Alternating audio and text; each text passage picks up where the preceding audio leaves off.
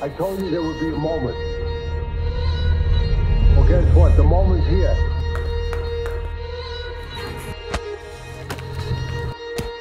The fire's pumped. Let's go! Boxing King Media, commiserations for your loss, Ice. Just tell me, how was that experience to be involved in the first ever tag team boxing match? It was pretty fun. I mean, there was some funny shit that happened. Me and my teammate, I think we banged heads at one point. And then when you was tagging? Yeah, we were going under the rope. We like headbutt each other.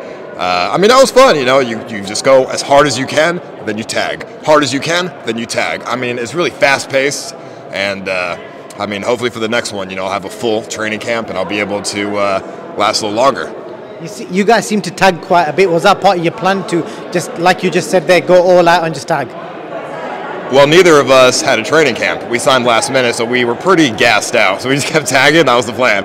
Like, hey, we get gassed out just to tag.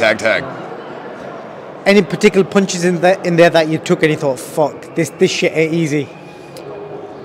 When I was gassed out entirely and he tagged Bdave to come in and he was fully rested, I'm like, this is not good. I'm like, I'm fucked. Do you fancy doing a one-on-one, or do you want to do more of these tag team fights? I'm actually more interested in doing more of these like crazy things, like tag team or whatever, rumble, like whatever. Like the boxing, the normal boxing is cool, but like this shit is like way more interesting to me. It definitely is. I'll be honest, I enjoyed that. Your pants from the weigh-in, are you planning to sell them? Because I think they've gone viral. My what? Your pants from the weigh-in.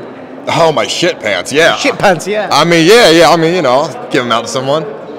Shall we start bidding? Well, where do you want to start the bidding at?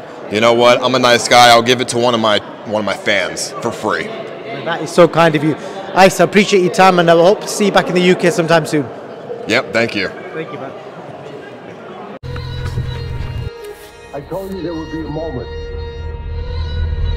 Well, guess what? The moment's here.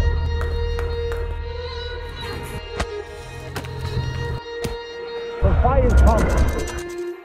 Let's go!